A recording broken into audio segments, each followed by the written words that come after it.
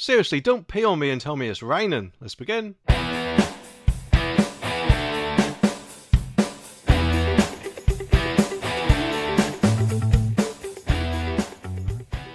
So does Keir Starmer think we're all stupid? Hang on, let me backtrack a bit. You must remember Keir Starmer, the Labour leader.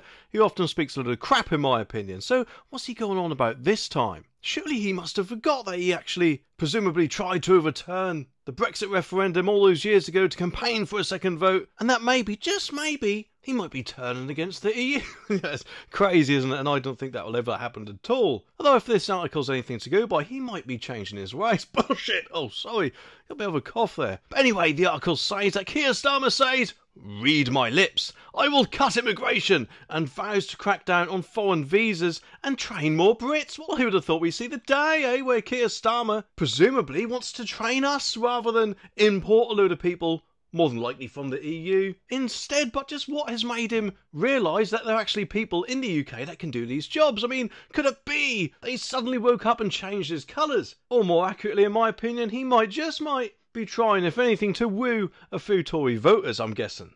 But anyway, the article continues. Apparently he made this landmark pledge, as they like to call it, in an interview with The Sun, and announced a double-lock pledge to curb numbers. He said Labour will pass laws to crack down on bad bosses, hiring foreigners, and train more Brits. Well, the thing is, Keir, if I remember rightly, Rishi, not so long ago, also made a similar pact where he would stop the boats, and look just how that went, eh? And let's face it, if Labour have got anything to do with it, they're going to be even worse, surely, because, as far as I remember, Labour are, let's just say, quite keen on immigration. Although, admittedly, there's a chance I could always be wrong. Net immigration apparently hit 685,000 last year, the second highest in British history. So I'm guessing Keir's once and for all thought, well, bloody hell, they are a bit too high for me. And so Keir told The Sun on Sunday, "Read my lips." I wonder which ones he's talking about. Anyway, I'll bring immigration numbers down. If you trust me with the keys of number 10, or to be honest, I don't think anyone does, I personally wouldn't. I will make you this promise and make sure British businesses are helped to hire Brits first. Well, there is actually help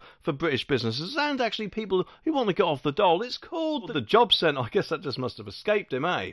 He added, "This is a changed Labour Party, back in the service of working people." Well, it's about time, isn't it, eh? Who would have guessed? I mean, New Labour 1997, and actually now Sir Keir Starmer just seems to want to copy that, I'm guessing. But unfortunately for him, not so long ago, D-Ream, or whoever announced that song saying things can only get better, which, from what I remember, went along in Labour 1997's campaign videos, have actually given him the swift middle finger, as far as I've heard anyway. He continues, "This means not just talking about sky-high migration, but acting on it." Ooh, it just makes me wonder what he'll actually do. Oh, it does make me wonder if his version of acting on it is saying, "Yeah, over here, lads, England's this way," rather than turn all the illegal immigrants back to the safe country of France, which is obviously where they should be claiming asylum first, eh? The Sun on Sunday can reveal, apparently, that the Labour Party will bring in two big changes to get migration down. So what are these then? What are they going on about?